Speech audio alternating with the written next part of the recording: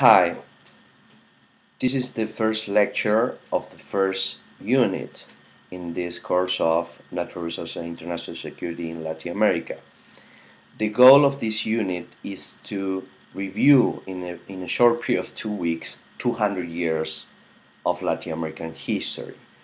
This is not, we are not aiming at being proficient on the history of Latin America, but what we want is to highlight two main aspects. First, the role of natural resources shaping the history and even the institutional building of Latin America, that we will see how important it has been in the entire history.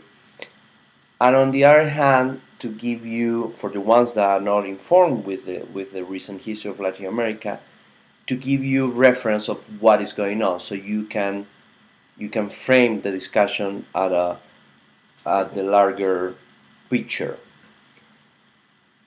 What we will do is not to repeat the book of Howard and Klein, but the opposite. What we will do is to use a chronological approach to these 200s of history that we want to cover, so that will give you, that will be as we think, a complement to the topic-based approach of the book.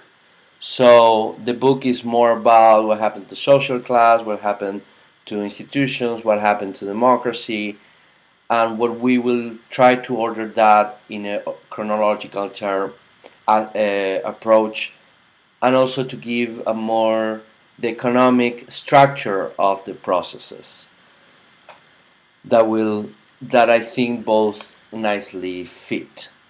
I have to apologize in advance for the blunt generalizations that we will commit in these 2 weeks, but it's the only way that we can do it the way we want it. So we will have 4 lectures these 2 weeks, short lectures.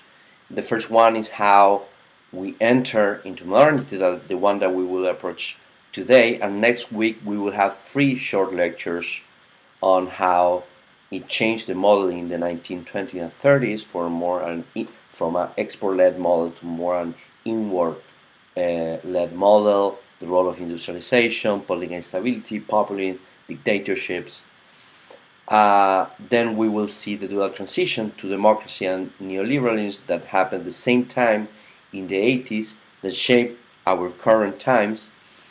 And finally, the decline of the neoliberal regime and the emergence of new regimes, the emergence of, some people call it populist, some other people more progressive, more left-wing oriented, but we still really don't know what is going on, but something different that has a different approach to politics and even to the topic of our interest, to the management of natural resources and the kind of conflicts that emerge.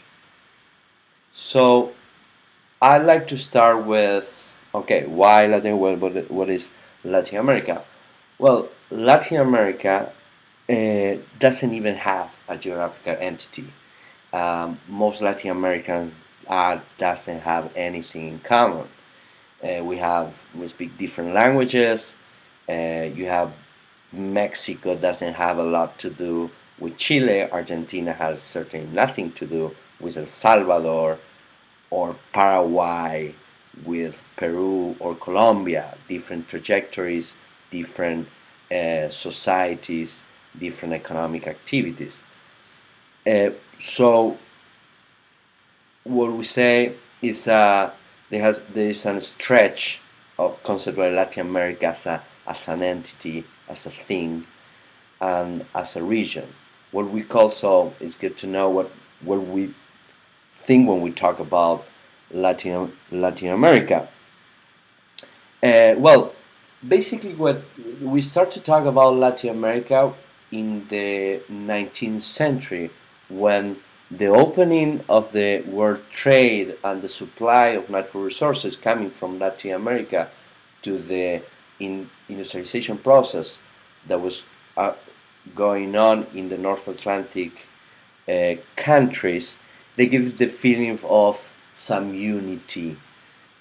But mainly, most of the countries after independence, they were connected to the main economic countries independently.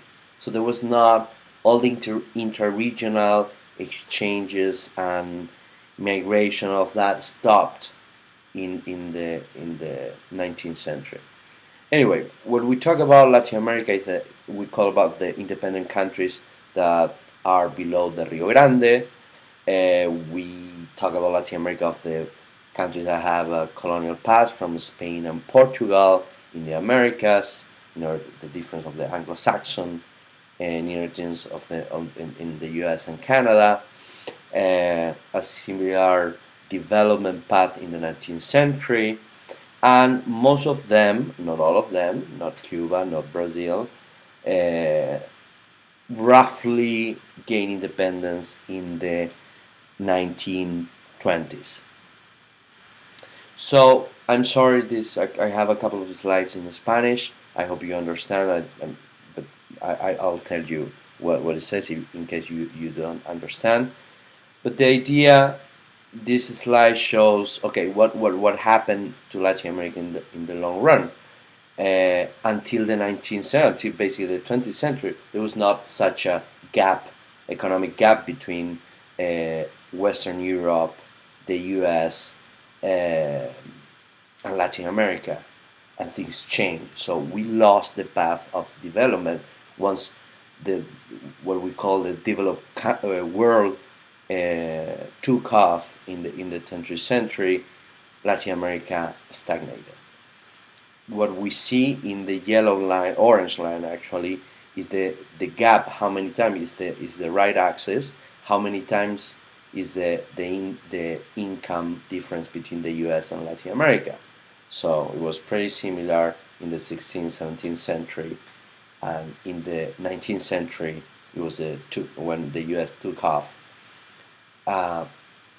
Stagnated for a century, that gap, and then increase again with the decay. This is very important so you can understand in the la longue durée, as the French say, was the place of Latin America in the world.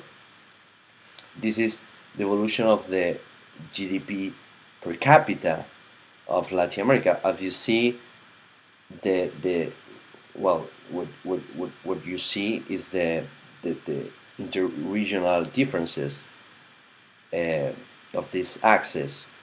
So how that increases, and basically what happened is that Latin America basically didn't manage to catch up.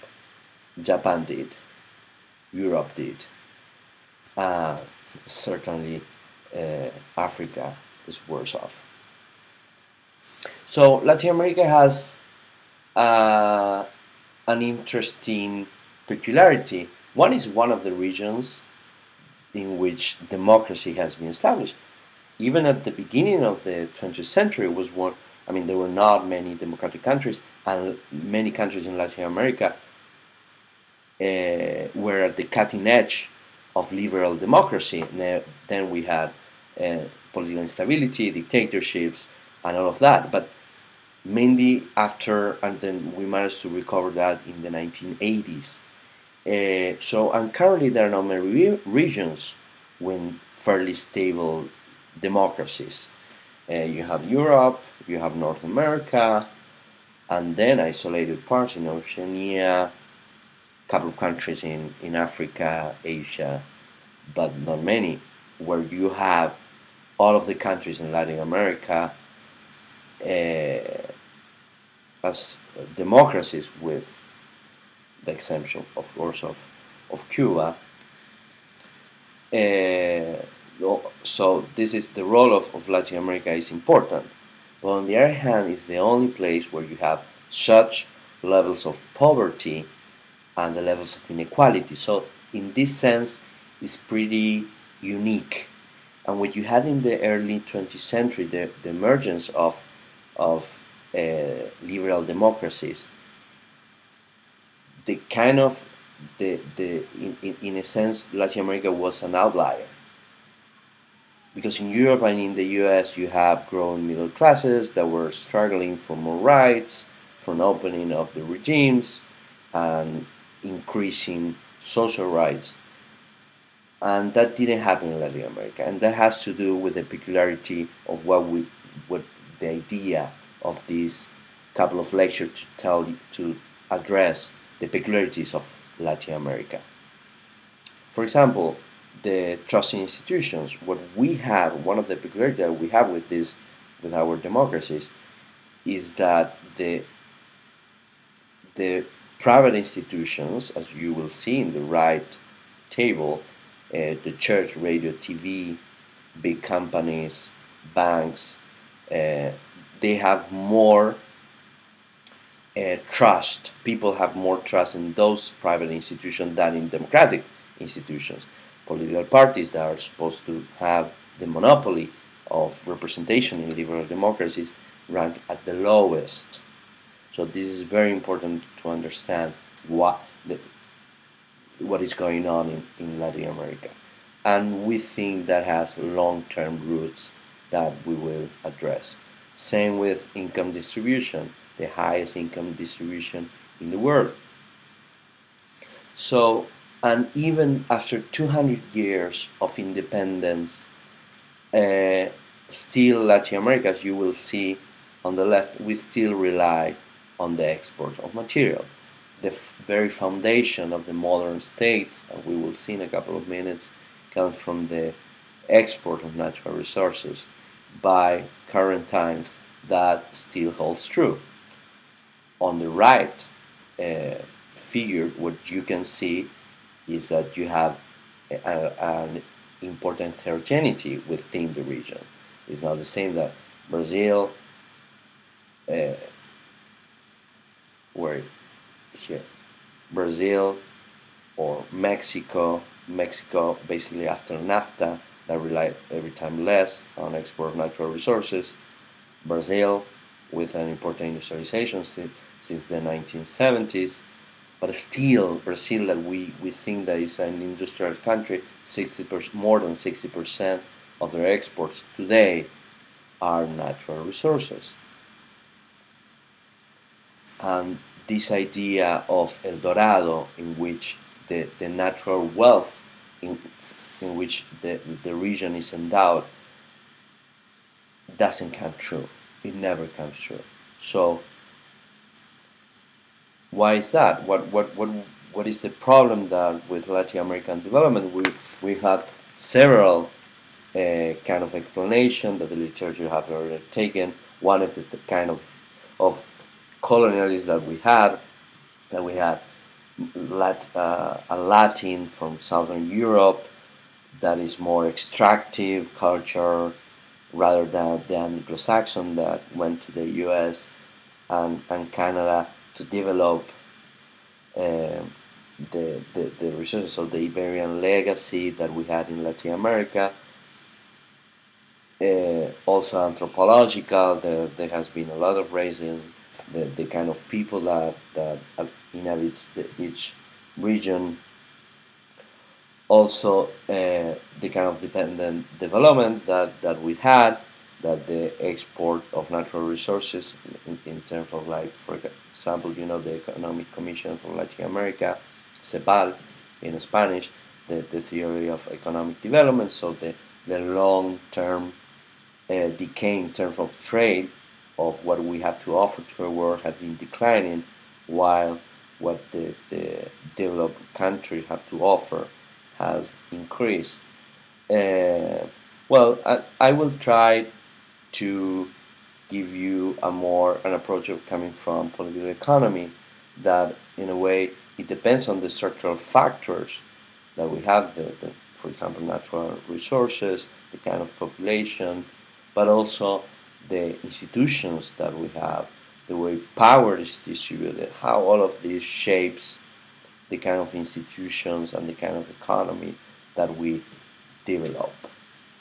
We'll start with how we enter modernity. So in the 1920s, as I said, we've had the independence processes that was very heterogeneous, but basically in general that was a mess.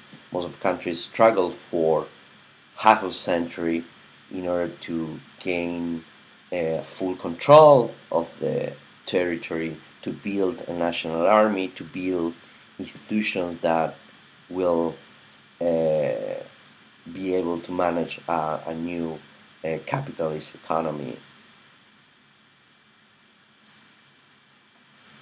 So what I will address is the differences between countries that, as I said, are the path has been pretty heterogeneous. Will depend on the commodity lottery that I will explain in a second, and the political institutional framework.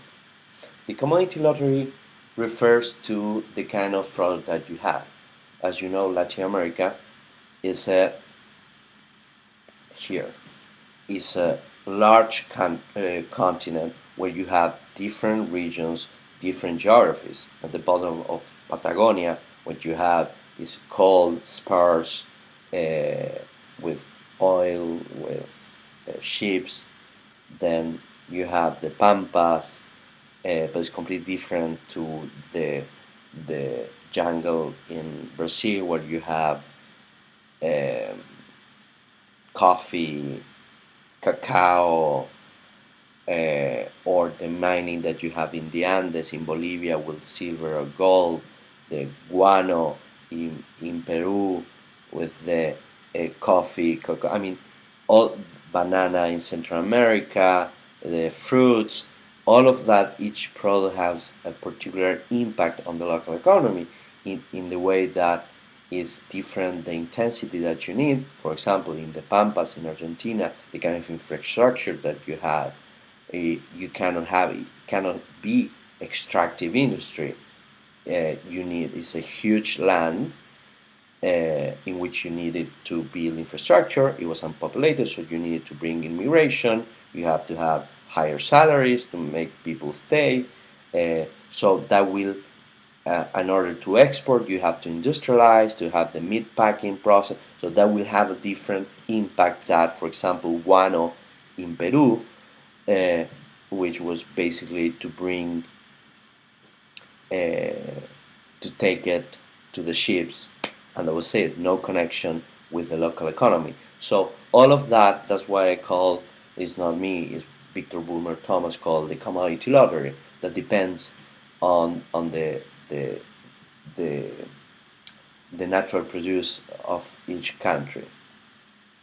So what we had at the 1920s, it was the Industrial Revolution of the North Atlantic, the decay of the Spanish legacy. The UK was pushing for free trade in the world. There was the Industrial Revolution, so they were producing industrial products and they needed raw materials. Latin America had all kind of raw material, so it was a perfect fit for both. And also there was a huge amount of available capital.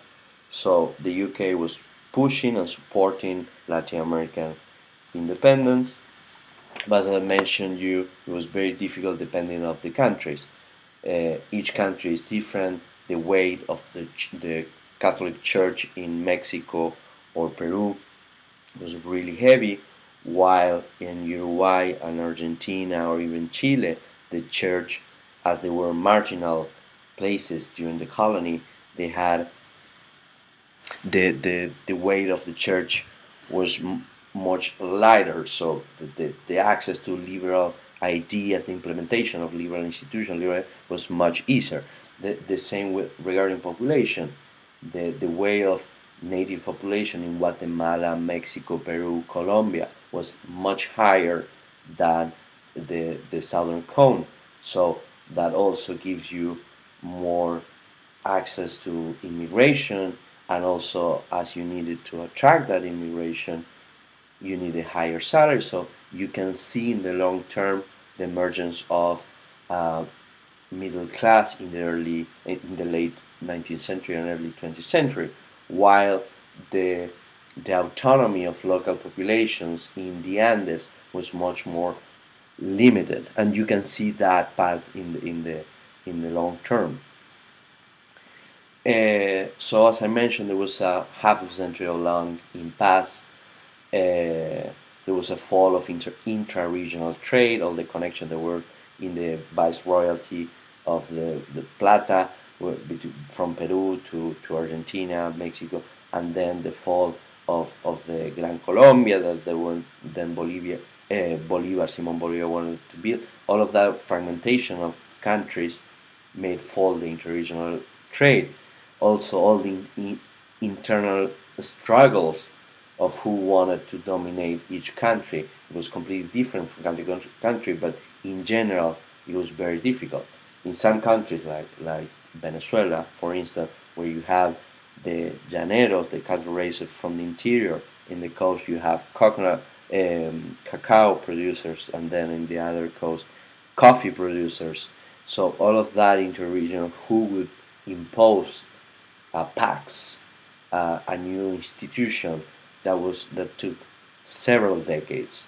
In other countries, it was much easier, as I told you. In Chile, when the elite was regionally based in the Santiago Valley, and so all the struggle, regional struggle, were fairly limited. So very early in the 1830s and 40s, Chile managed to build a national state with fairly liberal institutions. Brazil was a complete different story. When they were the crown of Portugal moved to Brazil from Lisboa to Brazil, and then was a kingdom for most of the 19th century until they became a republic. So all of that and the struggle in Brazil was within the enormous regions. It's a country with a continental size in which power has been changing, geographically changing. At the beginning, during the colonial period, it was the sugarcane producers in the north. That was the Fortaleza, Bahia. That was the development.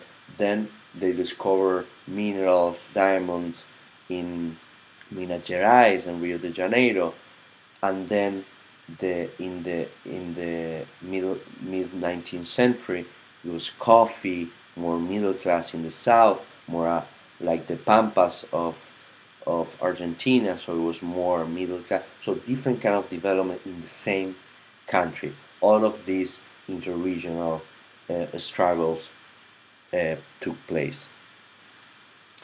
Then, with after independence, the state were pretty weak, with a weak fiscal structure. So what they managed to establish little by little was to build up a new economy, a new fiscal structure based on imports. It is much easier to take taxes from the port than to your own population.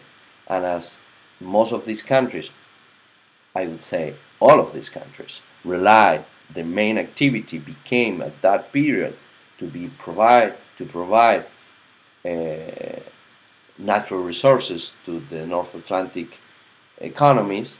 So it was much easier to consolidate state fiscal structure around imports, not exports, because export sector were politically powerful. They didn't want to be taxed, but most of the economy, half of the economy, depended on the imports. So it was much easier to tax imports. What I want to say is that the fiscal structure of the state is basically the state, and some scholars argue that the kind of tax structure that you have is a kind of institutional development you have. Charles Tilly, Barrington Moore, and others argued that the emergence of liberal democracies in France, the US, the UK was based on, it was a fiscal political challenge in which the emerging government or state institution wanted to tax the bourgeoisie, and the bourgeoisie reacted claiming for rights. So the, the, the birth of modern democracy and the modern state is the ruler aiming at collecting taxes from its population. And in Latin America, I'm sorry, and I want to finish the idea. And the idea of that you can, if you need your population to tax them, they can struggle for rights. So that fiscal contract is the emergence of the modern state and modern democracy. What happened in Latin America, and this is probably the most important feature of that time, is that the state only taxed imports and not the people. So if that state didn't need it, the population didn't provide it in the early stage the utilities, services, and infrastructure needed for long-term development. That's an hypothesis that we will discuss over the course. It has a lot to do with natural resources and being exporter of natural resources. Then there's also the militarization that gives a legacy to Latin American countries. All of these, we had the after independence, the military was more important than the state. So you have these caudillos that took power. So you have this hierarchical and top-down approach to politics. So the countries that benefited the most during that period were non-traditional exports like coffee, meat, guano. That guano was to fertilize the every time less productive lands in Europe. Coffee and meat were supplies for the new middle class and the urbanization processes that North Atlantic economies were undergoing. Agriculture took more power, was more important because you needed to feed the new industrial class in England, France, Germany, and also superficial mining. All of that responds to, so gives incentive. Coffee is South Brazil, a little bit of Colombia, meat is basically Argentina and Uruguay, one is Peru. So these are the places that gain more importance at that period compared to the mining countries that were the most important in the previous period. It was Mexico with silver, Peru and Bolivia, basically. So the countries were favored by the commodity lottery in the 19th century during that period was Chile, Uruguay, Argentina, and Peru. Also the countries that had new ports, new infrastructure. Argentina, Cuba. Cuba was favored by the U.S. that consumed sugarcane. Also the countries that had the monopoly of a product, like nitrates or copper in Chile or Peru with guano, so they managed to impose a price. And also the countries that managed to connect this export, the new export economy, to the non-export economy, like in the case that I mentioned, the meat packing in Argentina. So there's another process that was going on. By the 1850s, there was an emerging political consensus that pacified the countries after all these turmoils of independence periods and intensive wars.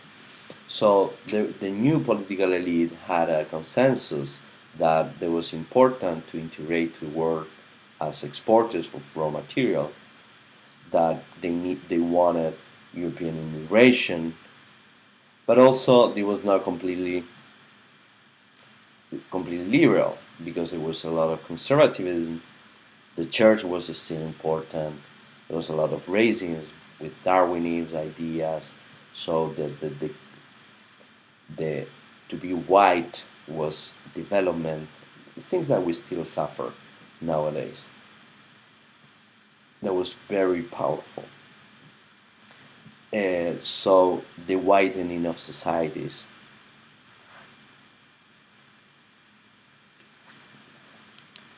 And again, this process was shaped by the idea of success was shaped by what you had to offer, by the commodity logic, what you had to offer to the world.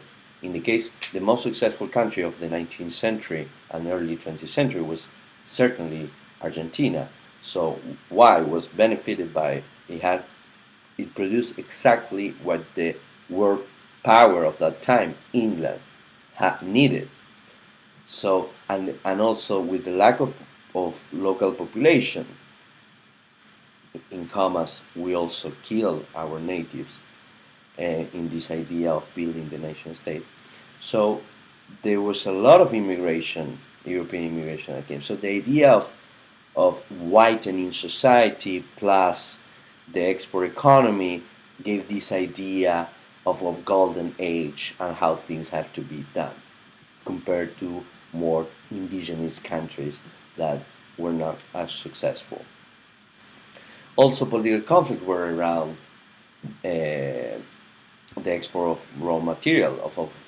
So what you have it was the War of Pacific in between Chile against Peru and Bolivia in order to control the interests of the north. Then the foreign intervention of Europe when Latin American countries couldn't pay their debts, all the U.S. dollar diplomacy that would get depending on the benefit that would give to the country. So by the 19th, all of that was a long process, but the 1870 to the First World War, it was a golden time with question mark, because you had lights and shades, this process. So what you had during this period, that in where it was established the basic of the export-led model.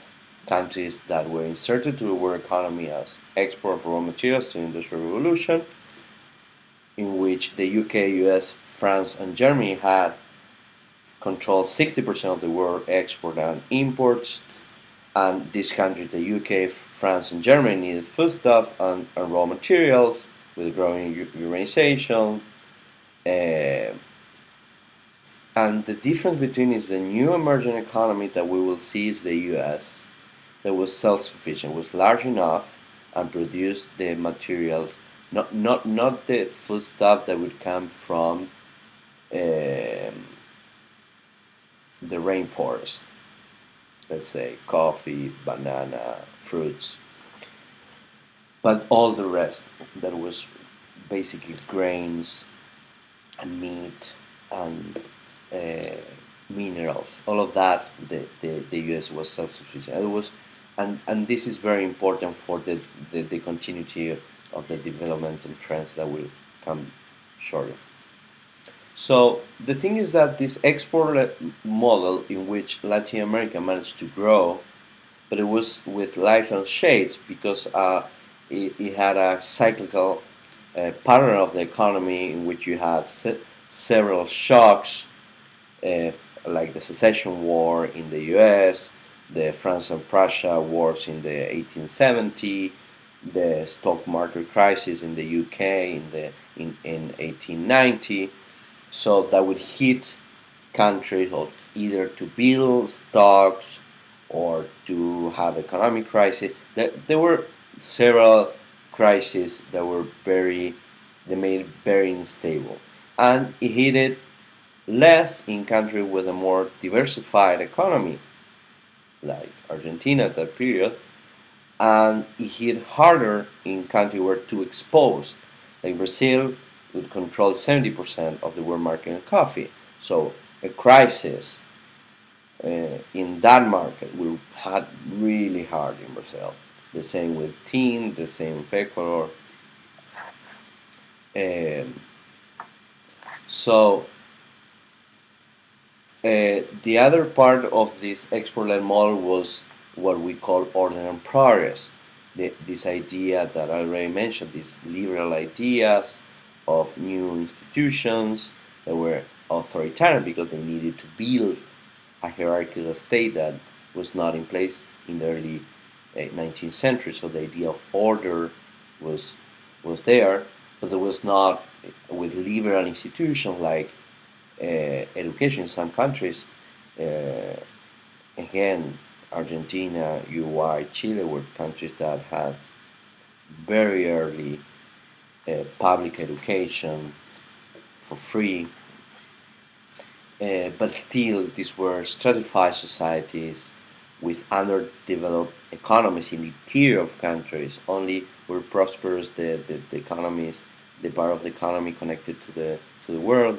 So this idea of inequality that we suffer today, and all these international development agencies talk about, that was the beginning.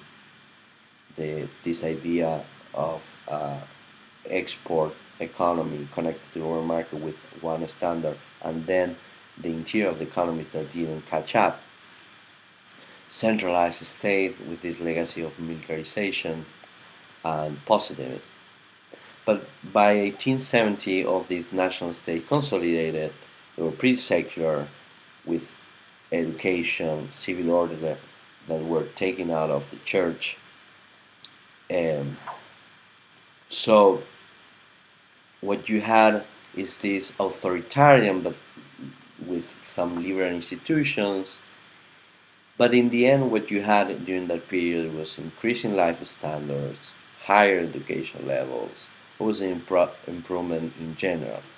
The immigration selective depend.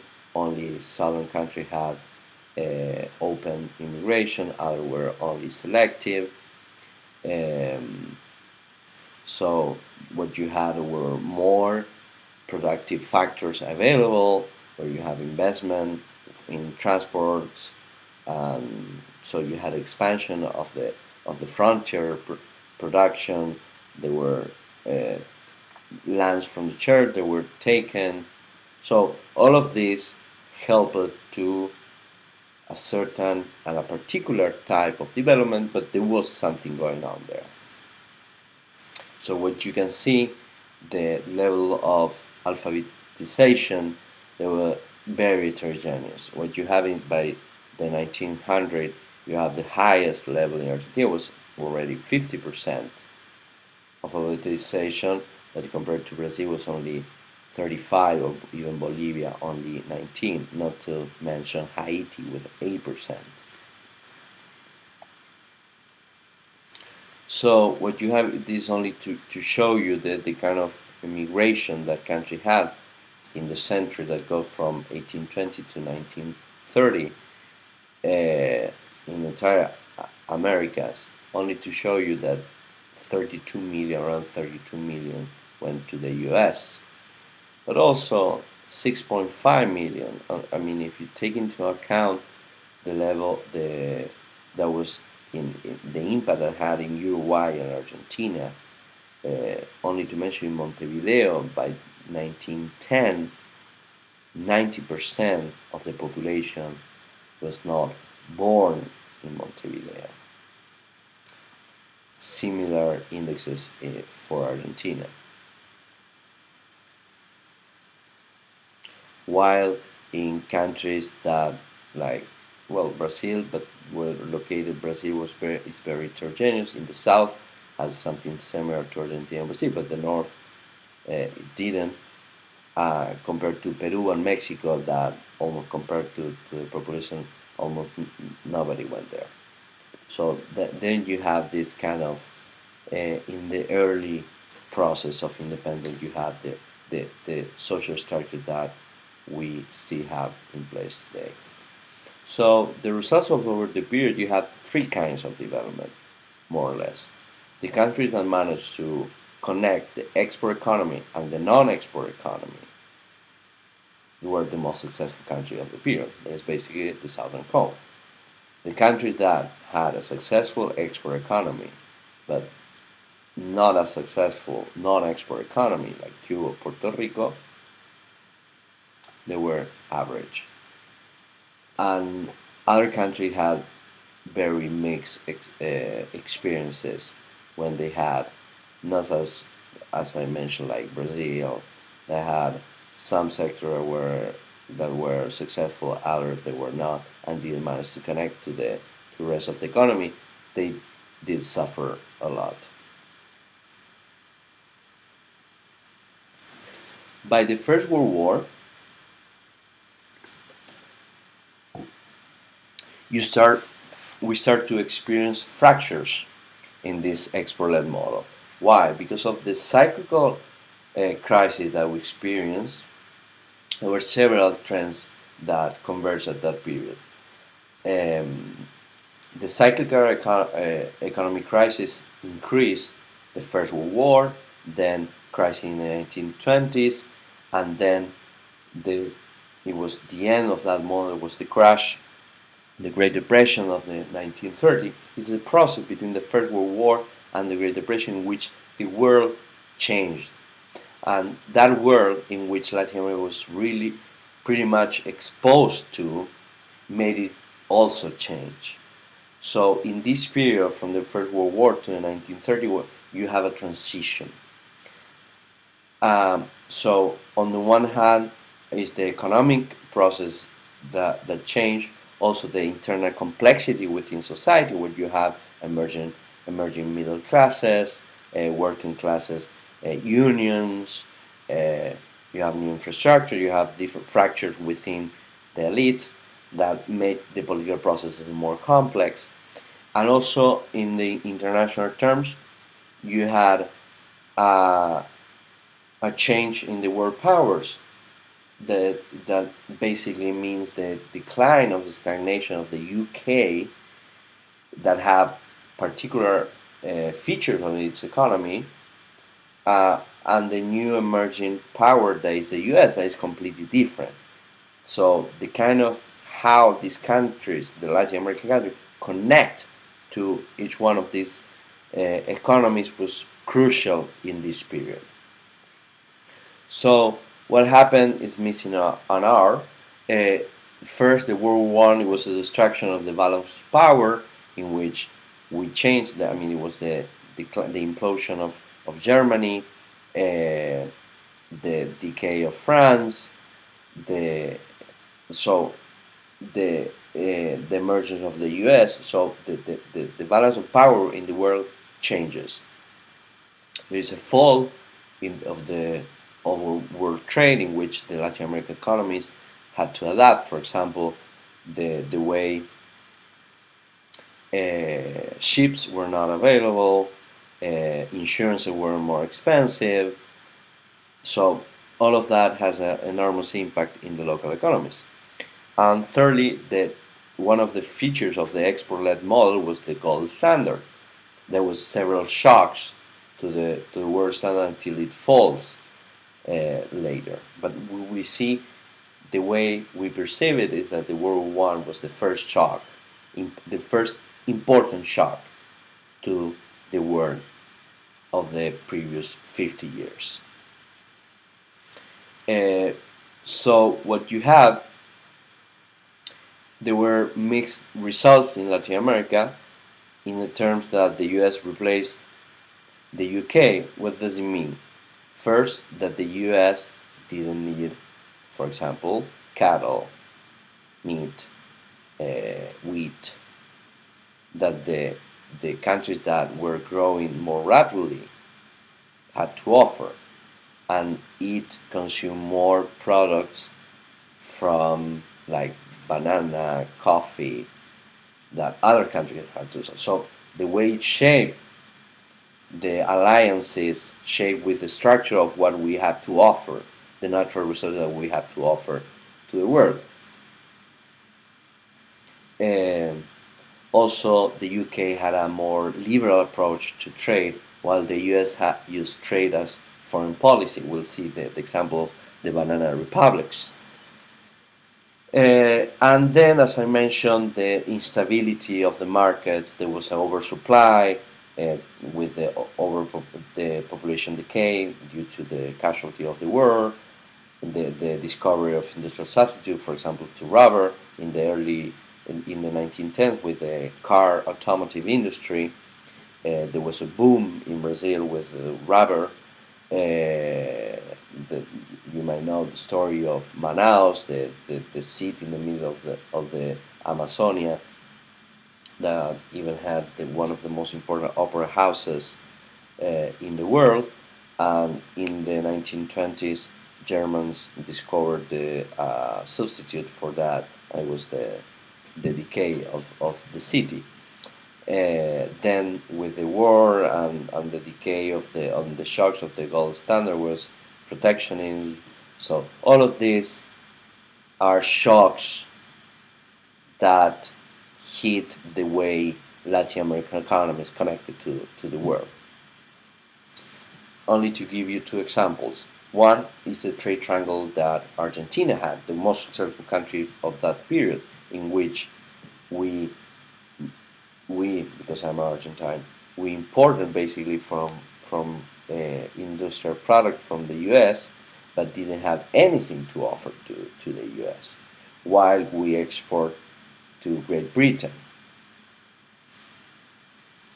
So in the decay of Great Britain, in which they didn't have much to invest or to buy to us or in less quantities, we had a difficult time adapting to the new world. This also can explain the long-term bad relations that Argentina has had with the U.S. Can give you from the natural resources, the the competitive economy that we had with the U.S. related to the complementary relationship that we had with Great Britain, the British economy. On the other hand, Brazil was the opposite. Brazil had a lot to offer to the U.S. in terms of coffee, in terms of sugar, in terms of minerals that the U.S. didn't have. So the decay of Great Britain didn't affect it. Although, moreover, the complementarity between Brazil and the U.S. managed to establish a longer term and a long-term support for Brazil to become the uh, the most important economy and country in the region.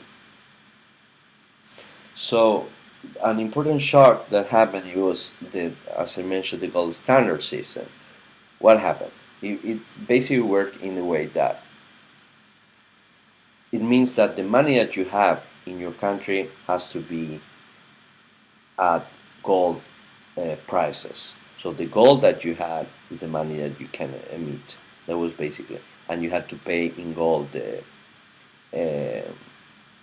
imports and exports. So if you export more, you will have more money and you will have more monetary supply within the country that will give you, you could import more, get more fiscal revenues, more, and the state will have more to invest in infrastructure and products.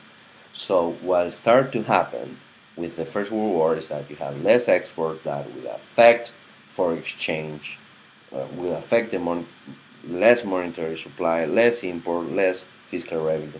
So it was a pro-cyclical economic structure that will slowly change, that we will see in the next lecture. That changed for the 20th century. Then the merging of this new of the new superpower that is the U.S. It has a different approach. It has more interest in Central America and the Caribbean, and its foreign policy was connected to trade policy, where the U.S. wanted to control the place in which it had economic interest. This table only shows you the U.S. military interventions in these countries in a period of only 35 years.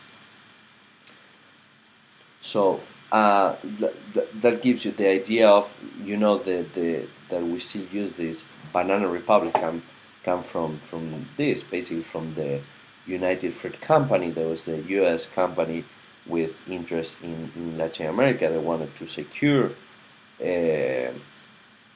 to secure the supply without using tools of the free market. In the in the case of Costa Rica, as you know, uh, Mr. Keith was the called the king without crown, in which he had interest and managed to got investment in the U.S. in order to build a railway in Costa Rica in 1870s, where in order to take the banana products to the coast, it was only 40 kilometers, in which 5,000 people died in the construction. He married the daughter of the president and got a 99 years of concessions, in which he controlled by 1930 railway, water, tramway, electricity supply, had over 100 ships. Similar stories in Honduras with the Samuel Smoothy, uh, and the case of Guatemala with there it comes the idea of my banana republic that we still use, in which the company controlled post office, railway, utilities. So this is the kind of profile that we have. It was not only the U.S., but it did happen all over the region. The idea of to have enclave economies of exporting natural resources gives a particular profile to the economy. And having enclave, you even had in Argentina, there was the most developed country at that period, but still had the La Forestal. La Forestal was the in Chaco in Argentina, where you had 2 million uh, hectares of this particular tree that was used for the railway. So the British company had an interest and built its property there, using as a lawyer the same guy that was senator for the province. So the political interest was also the private interest of the company. They had their own port, they had their own currency, they had their own police, in which basically its own political economic enclave within a country. This gives you the kind of economy that enclave economies have, and is the main challenge of uh, natural resources that are demanded by the world economy. So, by the early 20th century, another feature that we had, along with the economic challenges, is that we had political challenges to that order, to the export-led order. There were new actors that emerged. You have new ideas of Latin Americanism, in which, in general, before there was forbidden all the idea of positivism, uh, in the whitening of society that decayed, and there was a reemergence of to be Latin America and to have more nationalist approach. Then the influence of revolutions, the French Revolution, the Parisian Commune, the Russian Revolution, also new labor movements that were emerging with in the production sides, and also in the small industrialization that was going on in the urbanization of countries. And there was a new middle class, and there were fractions in the elite. So all of this, to with all the heterogeneity that I've been mentioning all over so in countries like Uruguay, Argentina, Chile, that more complex society, you will have this kind of opening. Other countries didn't happen, or more limited, like in Brazil, you had independence and you have a very limited republic, the Velha República, as they call it, or republic, that started to suffer changes, but it came from the elites. It was the tenentes and the lieutenants that were pushing for an opening of the region. It was not was not the middle class.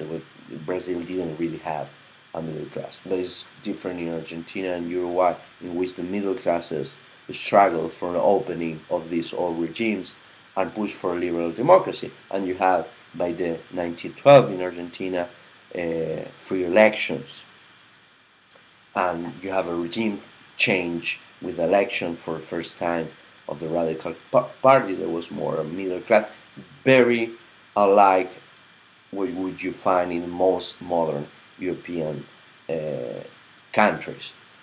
So you have that kind of reform with to different extent depending on the country, while in Mexico you had a revolution. It was Mexico is a more complex country that was wealthier during the colonial period, which had a more native population, indigenous population, limited immigration, um, was more based in the extraction of silver, so had a different part of the Southern Cone. In this country also the church was more important. So all of this gave a different and very complex uh, regime type in which Porfirio Diaz, that ruled the country from the mid 1880s to 1910, aimed at implemented this modernization, this order and progress with positivist and racist ideas that basically collapsed with emergence of other regional powers, with Carranza and Villa from the northern, and even Zapata from the south, a more indigenous approach that uh, fitted the revolution in Mexico that gave a completely different approach, but it was also an opening of, of the regime. So all of this process that was very complex, but this is the entering of to modernity to Latin America, in which this long century that I've summarized in only a few minutes, and I beg your pardon for this. Where you have the institution, the building of new and modern institutions, and the way they related to a world in which the the endowments of natural resources played a key role shaping societies and the politics of the countries.